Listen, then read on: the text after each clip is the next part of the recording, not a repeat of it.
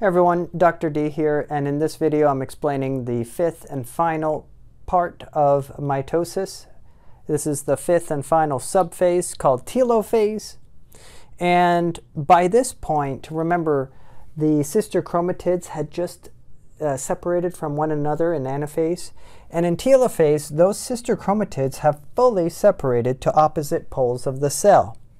So this cell has a dad's chromosome 1, and this other new daughter cell, developing daughter cell, also has an exact same copy of that dad's chromosome 1. This cell has a mom's chromosome 1. This cell has an identical mom's chromosome 1. This cell has a dad's chromosome 2. This cell also has an identical copy. You get the point. Whatever chromosomes are now in this developing daughter cell are also in this developing daughter cell. The same genetics, the same genomic information is in both developing cells. And what you should realize is during telophase, look, a new nucleus starts to form, okay? See, a nucleus starts to form around this genome, this DNA, and a new nucleus starts to form around this as well. So, what's happening? Daughter nuclei form. Two daughter nuclei form. Okay? And the DNA at this point, now that the DNA has been separated, at this point the DNA is free to start to unravel, right? The DNA does not have to be so condensed. It doesn't have to exist as mitotic chromosomes. The DNA is free to relax and decondense, I should say, and become like spaghetti again. You know, remember back to chromatin structure, euchromatin.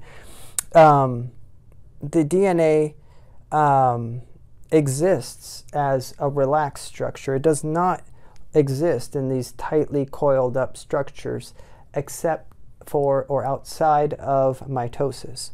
The DNA is free to relax. Okay, and what you should realize is this. At the end of mitosis, what have we achieved? What is the product of mitosis? This is what you need to understand. What has happened at the end of mitosis? By the end of mitosis, you should have two genetically identical cells. Okay, it's very important that you understand this. Why? Do you remember you had 46 chromosomes originally in a human, right? You had 46 chromosomes. Then you copied each and every chromosome. Remember during interphase, you copied every single chromosome. Okay, so you had 92 chromosomes. And then those copies were the sisters in the sister chromatid pair. And what did we do? We just separated the sisters. So we sent in one exact copy to one new cell and one exact copy to the other new cell. So you should have now two cells that are genetically identical to one another and genetically identical to the parent cell that made them. Okay? So those are the important things to understand about mitosis, telophase, and I hope this makes everything clear. Okay, by the way, notice how cytokinesis has already started here. The cell has started to pinch with a cleavage furrow formation. What you should realize is this. Cytokinesis is not part of telophase, but it is concurrent. That means it can happen about the same time. Okay?